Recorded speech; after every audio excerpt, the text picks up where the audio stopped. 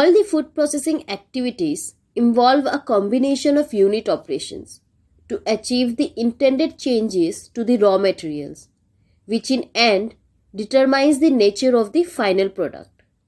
In this video, we will take up some basic concept on one of the unit operations that is important in food engineering, that is size reduction. It is the operation carried out for reducing the size of bigger particles into smaller one of the desired size and shape with the help of external forces.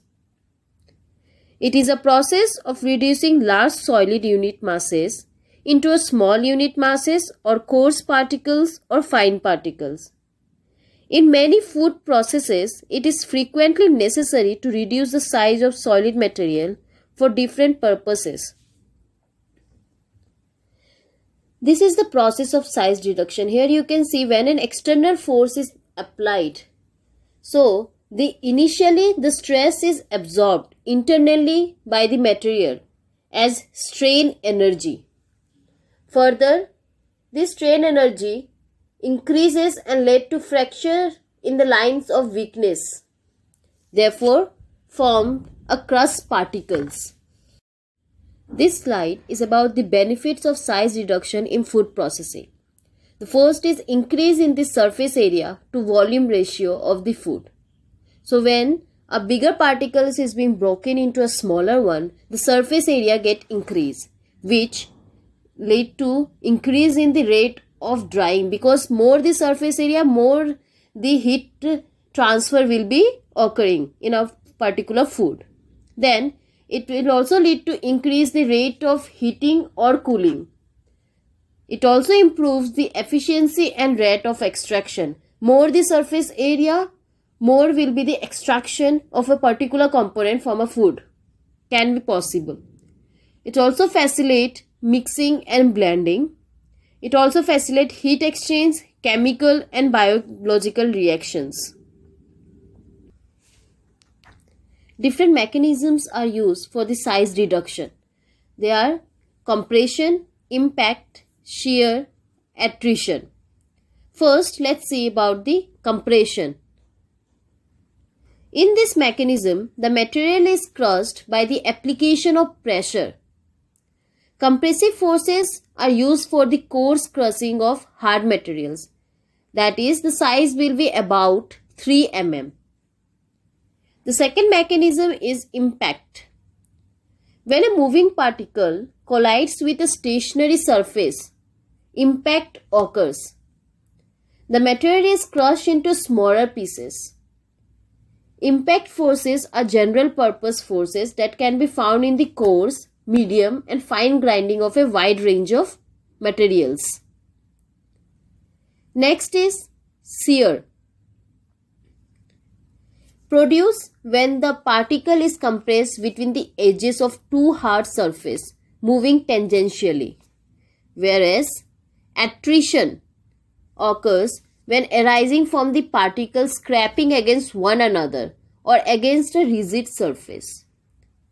When the size of the products can reach the micrometer range, shear or attrition forces are used. We can get our product in submicron range also. That mechanism is known as ultra-fine grinding. Is a phrase that is sometimes used to describe procedure that produce particles in the submicron range. Next is energy and power requirement in size reduction.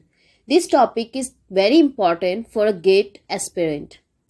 Here we are going to study about 3 laws: Rittinger's law, Bond's law and Kick's law. Before studying that, let's move to the basic of this energy and power requirement of size reduction. To estimate the energy requirement for a specified reduction in particle size, various mathematical models are available. And on what these models are being assumed? These are based on the assumption that the energy dE required to produce a small change dx in the size of a unit mass of materials can be expressed as a power function of the size of the material. So we can write it as dE by dx is equal to minus k divided by x to the power n. We'll mention this equation as number 1.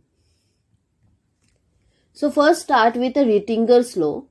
In this Rittinger's law, we assume that N, which we have mentioned in equation 1, is equal to 2. So based on the assumption that the energy required should be proportional to the new surface area produced.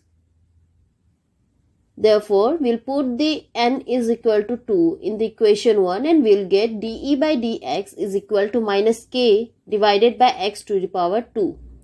Let this equation be our equation 2. After integrating the equation 2 and taking the range of the x, that is small changes from x1 to x2, we'll get the equation E is equal to, that is energy is equal to k into bracket 1 by x2 minus 1 by x1. This equation is 3.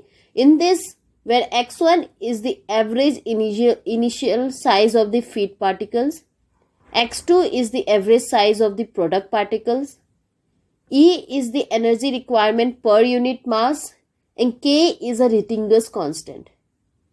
This law is being found to hold better for fine grinding. Next we are going to study is Kick's law. This is based on the assumption that the energy required should be proportional to the size reduction ratio. And here we consider N is equal to 1. So we put the equation, we'll put the N is equal to 1 in equation 1. So we'll get that dE by dx is equal to minus k to the power divided by x to the power 1. Let this be our equation 4. On integrating with the same range like a small change from x1 to x2, we'll get E is equal to k into ln x1 by x2, where x1 is the average initial size of the feed particles, x2 is the average size of the product particles, E is the energy requirement per unit mass. If we require a coarse crushing, this law is suitable for that. The last law is Bond's law. It is based on the assumption that N is equal to 1.5. So while putting in equation 1, we'll get dE by dx is equal to minus k divided by x to the power 1.5. When we integrate this equation, we'll get E is equal to 2k into, in bracket 1 divided by root over x2 minus 1 divided by root over x1. We can write this equation in the form of power and feed rate also, that is P by F is equal to 0.3162 into Wi, that is work index, into 1 bracket 1 by dP. dP is 80% of product passes through the mesh of diameter dP, minus 1 by dF is the 80% of feed passed through mesh of diameter dF. T by hour. Here we consider P in kilowatt and feed rate in T by hour. The unit is very important in this equation in order to solve the numericals. This Bond law have we found to apply well to a variety of materials undergoing coarse, intermediate and fine grinding. At last, which we have read the mechanism for the size reduction, which all the equipment are using it and at what approximate particle size we are getting. This table is about that. So you can go through it once. That's all with this topic, size reduction. Thank you. Like, share and subscribe to our channel, and you can contact us to our email ID foodtechinsight@gmail.com. Also, you can follow us on Instagram, Facebook and LinkedIn. Thank you.